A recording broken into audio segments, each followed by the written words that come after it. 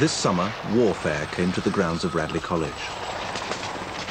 The snap, crackle and pop of blank ammunition and coloured smoke canisters was the Army's contribution to Services Day, an event whose purpose is, quite simply, to recruit, not only from Radley, but from any schools in the area who could make the journey. For catching them young has always been a successful ploy of the armed forces.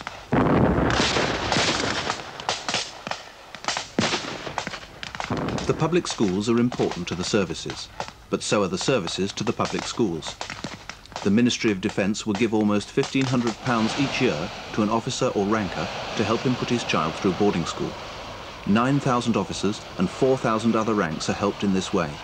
It costs the taxpayer £32 million a year.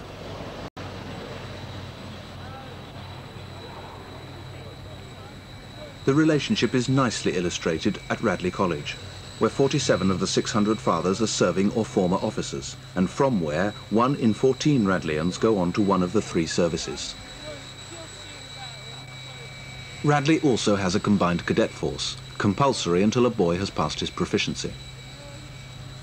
A quarter of the school is in the Army section, and another quarter is split between the Navy and the RAF.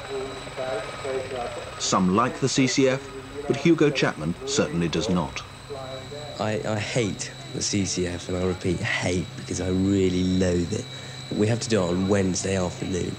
When Wednesday comes along, there's a sort of sickening dread when one wakes up in the morning, because one has to pull on your trousers, which hurt, and your prickly sweater, and your rough shirt. Alan, I really would get out of the way if I were you. And you have to be bossed around by sort of NCOs, who are people you don't respect at all. 2-6. And you do things that seem absolutely pointless, like tying ropes and learning navigation, things that I'll never, ever need. There's a very strong feeling, which is shared by the armed forces, that any activity which is just plain boring is no good. And the armed forces do look on the CCF as not a recruiting agency, but an agency which is going to sustain interest where it exists and assist people who may want to go in the services. Because they do feel that via subjecting people to extreme conditions one way and another, the sort of qualities which would be important in a fighting man can be brought out. You've got 4 round top pegs there.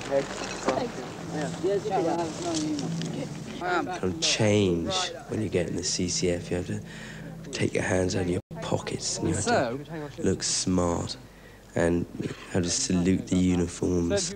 I hate it, is all I can say. Hands. English literature is littered with the biographies of famous men who claim to have been miserable at public school. And if not miserable, most boys go through a difficult 2 years, known at Radley as the Middle Passage, or the dark tunnel of adolescence. Hugo Chapman is in the middle of that tunnel.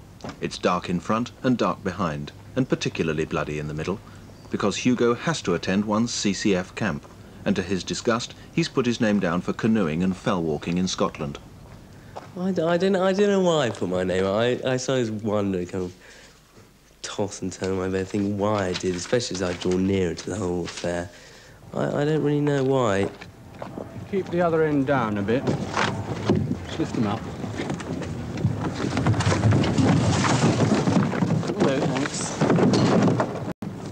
The typical Navy, dull, sort of boring person is the one who will excel in the dank tents and the general bloodiness of the whole affair, while I will suffer and swear and sweat and spit and kick and be generally pretty bloody to everybody, I think.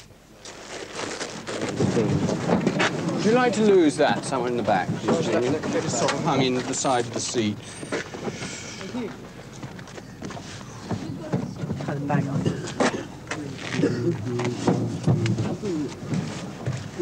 Harder.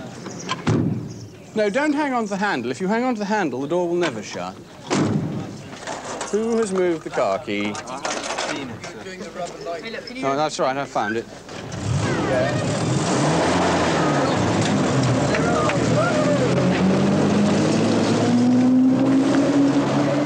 We've got some pretty fair rogues around, and people who are in the environment of the school will tend to be always trying to play it off against authority and so on and so forth.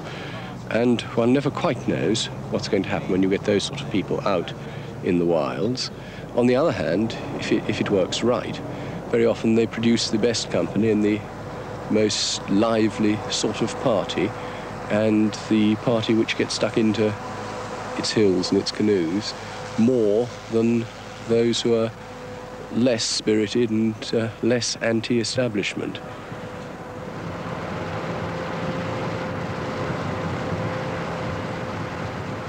Up the M6, squeezed into the college Land Rover and trailer, 7 canoes, rations, cooking stoves, camping equipment, 8 boys and 1 master, John Dalton, who teaches classics, but who for the next 7 days is receiving service pay as Lieutenant Commander John Dalton, Royal Naval Reserve, (CCF).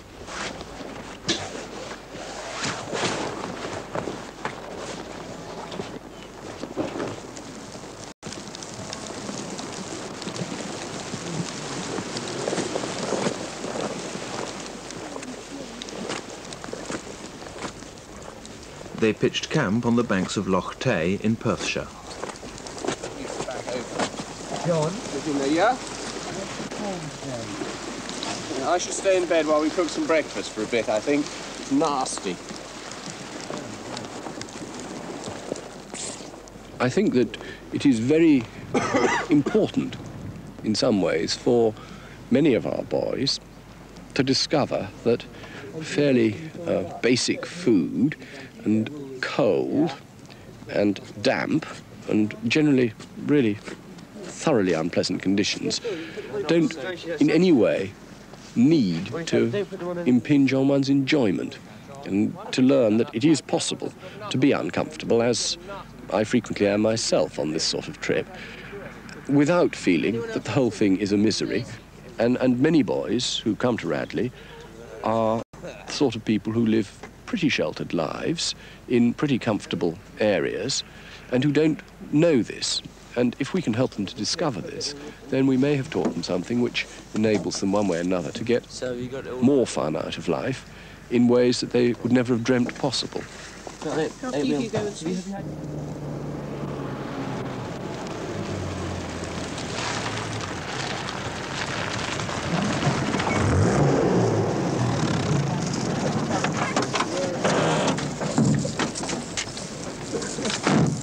So a week of roughing it begins.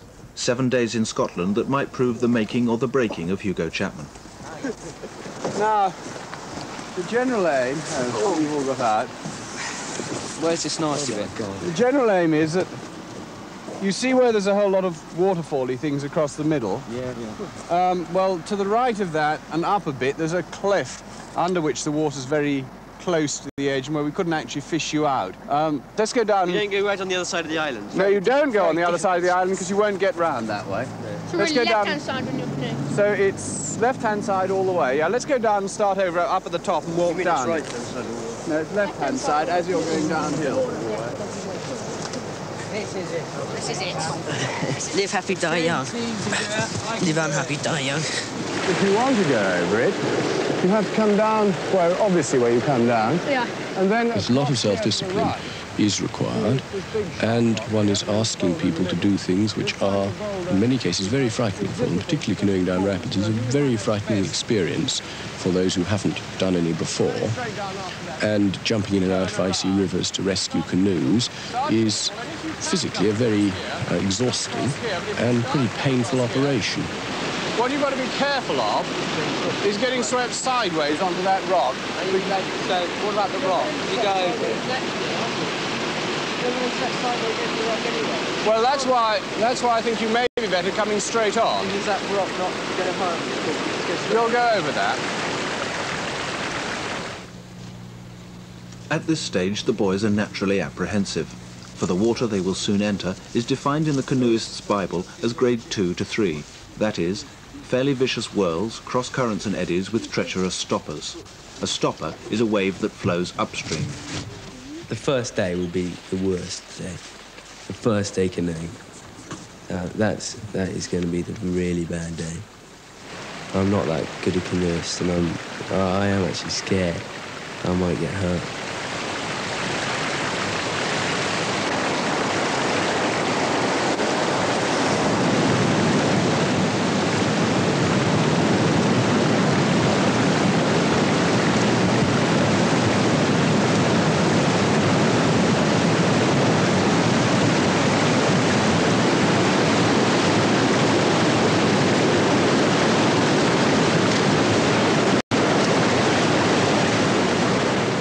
Now it's Hugo Chapman's turn.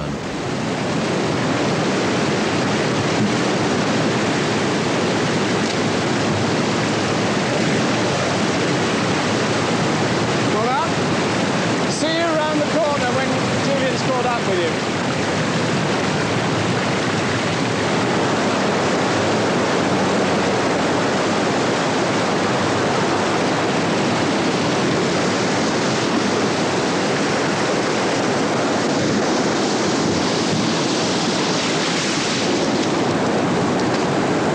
Hugo is about to come face to face with his coldest and wettest fears.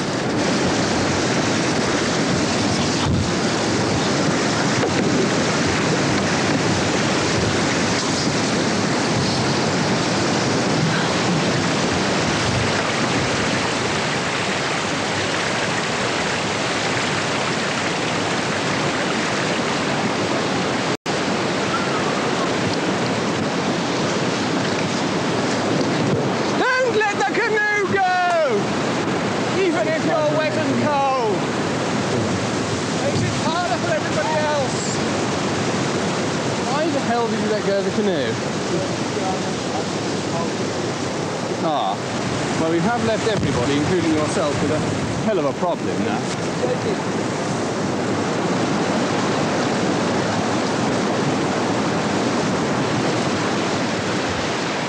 You'll probably be able to walk there, particularly if you come down this way. It may be a bit deep. Anyway, get that rope on there, and we'll see what we can do. Bad luck. Well, if you get swept past, come into the edge again. I shouldn't go into the middle before you have to. Keep to the right a bit.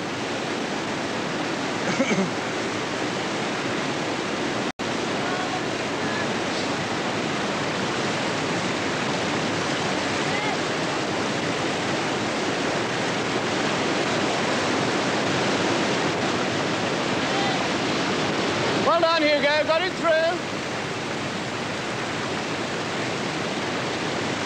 Have you got the end through? If so, swim ashore with it.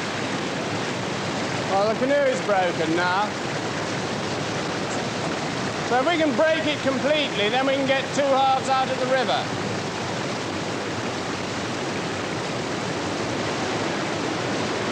Well, the alternative would be to take him round the other way, pull the bows round since it's snapped.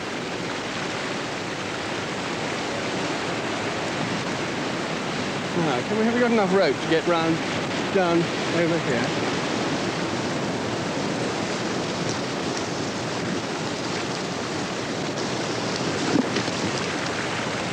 Yeah.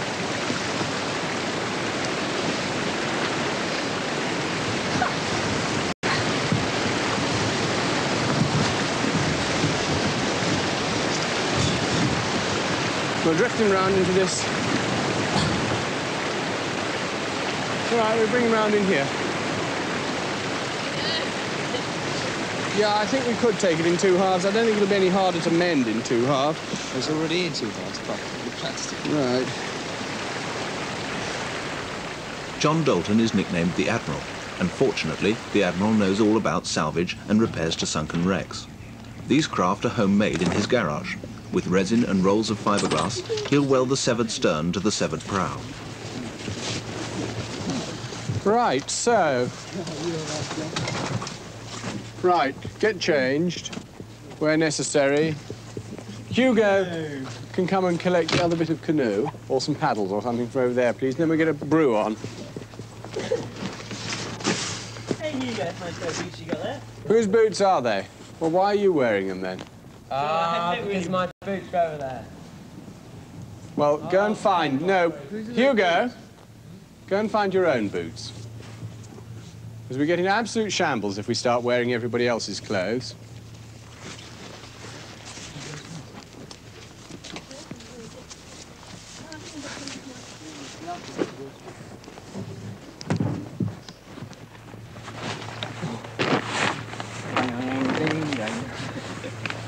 What a bang. Feel like a new man after that. Did you actually crash around? Didn't you go through the deep bit? Did you just sort of go? I just didn't go any. And you know, the Admiral, he says you can go down backward ferry glide. It's an absolute fallacy. I couldn't even control myself. And if you can backward ferry glide... Oh, Josie came through, no problem. Sam? Yeah? Are you drying warm? Yeah. Because I think the brew would be quite nice. Yeah, I'll help him, sir. That's a good idea. Oh, God. It took 2 hours to bond the fore to the aft, and some time to set, so that it wouldn't spring a leak amidships.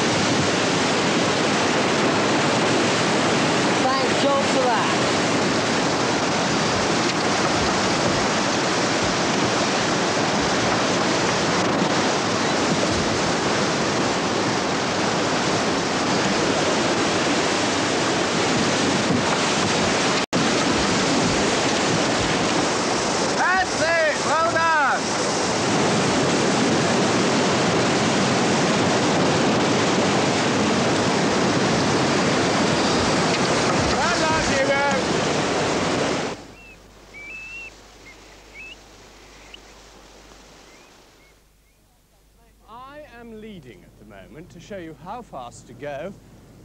Therefore, you should be with me. When it's your turn to lead, I'll tell you where to go. The answer is somewhere straight up that hill. And you, predictably, are going, or trying to go, far, far too fast, as you would just kill yourself.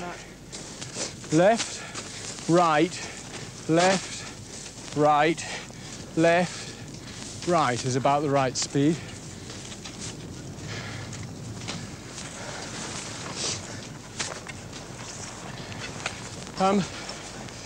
Aim up this dike, will you? Following in the footprints as far as possible. Go across a bit. Can't get it straight. You're showering us. Well, that's just too bad. Unfortunately, gravity takes its toll.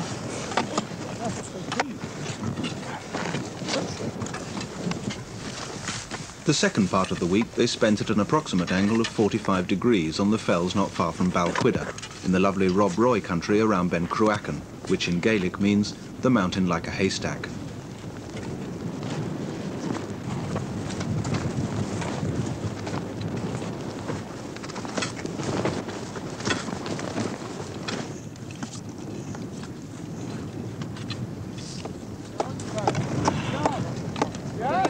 Can we go? No, we're not staying for more than a second up here. It's so fabulous, so you really don't want to just immediately dash off it. It's a real bit of fun, I tell you. The buckies, Don't know about that, but it's nice. It's a bit chilly up here. Right, here we are then. Oh, try getting in focus. That helps a bit. Well! I've got a superb picture of you, which is absolutely nothing at all, except about that much of a hat. Really? Yeah. We were about a mile pissing about, you A know. bit of paper if you want any, but I shouldn't buy too many. Is that me? We had to put a complete sequence in, didn't we? You know. Hugo looking brave. It's all very easy. Hugo going in for splash, even though he was monstrously out of focus. Thanks. Hey, that's quite good, this Patricia. So my mum got thoroughly sick of my stories, actually. How brave you were. Brave and manly and generally tough. I can't work out which aisles, huh? He was quite good. He was serious yesterday in Scotland. Okay. Have you got a minute? A minute? Yeah. For me? Yeah. Right, yeah. Emotional. This invitation to a heart-to-heart has arisen because Hugo's mother has written a worried letter to the warden, setting out how difficult Hugo has become at home. He just seemed to shut himself away and not wish to do anything, not wish to participate, except to upset people, mainly his mother, which was good baiting ground, and to a certain extent his sister. And he seemed to be rather miserable. Well, it doesn't help family life if you have one member who's extremely dissatisfied and bored and can't do anything about it, and they won't cooperate. They won't do things with the family or initiate anything themselves. I mean, he just was isolated. And in Scotland, for instance, and the sort of thing that I wrote was, well, here was a bloke I expected to be a bloody pain. I expected to say this bloke is a shit, frankly. Really? Oh, that's very kind of you, sir. And this is what I expected to end up saying, because the general sort of impression that one gets of you around here is pretty much that sort. Why is that? Not from me, but from the sort of people in authority that one talks to. What, in common room? Yeah. And if you mention H. Chapman, they say, yuck. Well, those who don't know you very well do. It just seemed a bit of a shame that in Scotland one saw a bloke one thought was a bloody good bloke. But yet around Radley he doesn't give the impression. Now, this may be Radley's fault. I don't like the whole public school, or I suppose educational thing, kick at all. In no way. But yet you've got to be educated, and you accept the necessity. But I don't like it so much. I sort of don't like this setup. And if I was sort of putting on my schoolmaster's hat, Yeah. I'd say, Chapman, go and find yourself some things to do. Yeah. Get interested, get involved, get busy, play games, all that sort of... I mean, that... and anyone normally says that sort of thing. And I'm not saying that to you at all, because that would be pointless. If you're not a great scholar or a sportsman, one is, here, one is left very much to, your own devices. Your own devices.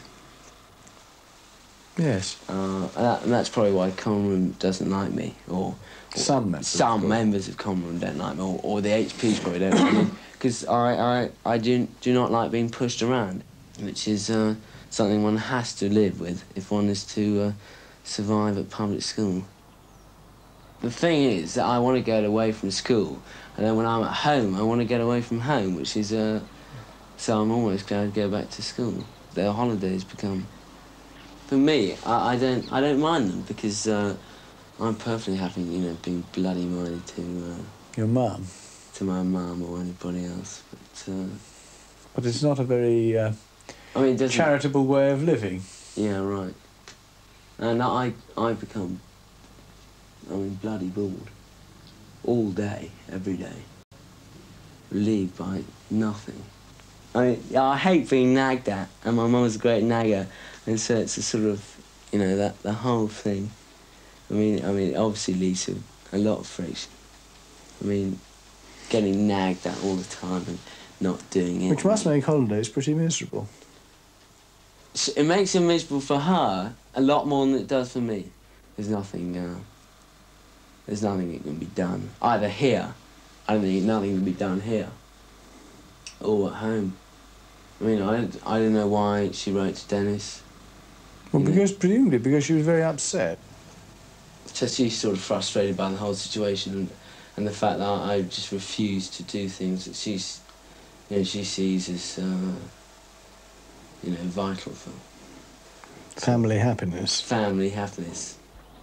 So, in effect, because you're there and they argue about you, you're not helping them as far as they're concerned in their relationship to each other. No, that is it. Which is a very sad thing, actually. Yeah. Indeed. Yeah. Well, one obvious way is for you to make sure that you have as many things to do to take you out of the house in the holidays? Because, and in many ways, presumably, if you sort of sit back and think about it, you feel, not in your stroppy moments when you're having an argument with your mum, but if you think about it, you feel, well, gosh, here am I, and I'm responsible in some way for upsetting things here.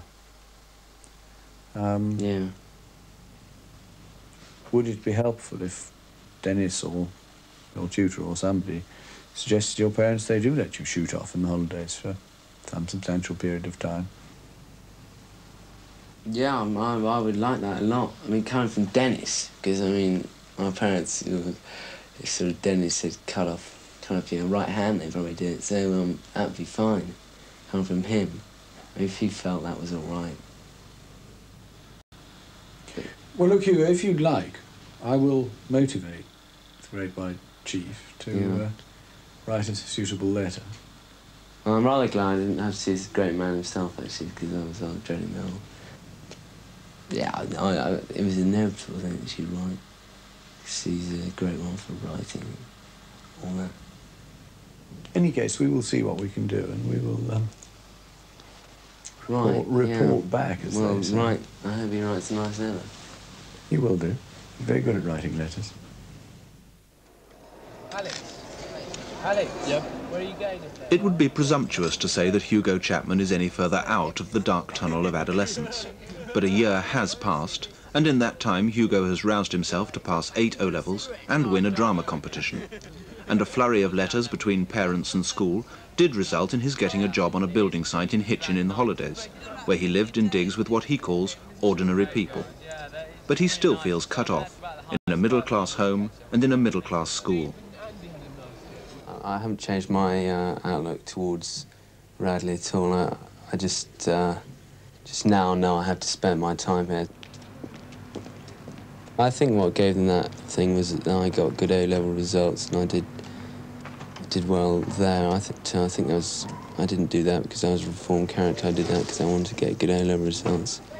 Nothing really to do with the fact that I had a better outlook on Radley or anything of that sort.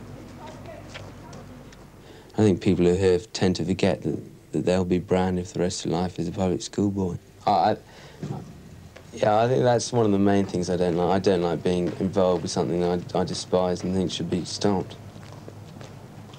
I wish I could go somewhere where I could meet different people with different views, different backgrounds. They had different ideas about things. The whole idea of Radley is to mould you into a sort of person that they like. I mean, I want to develop and not be developed by other people.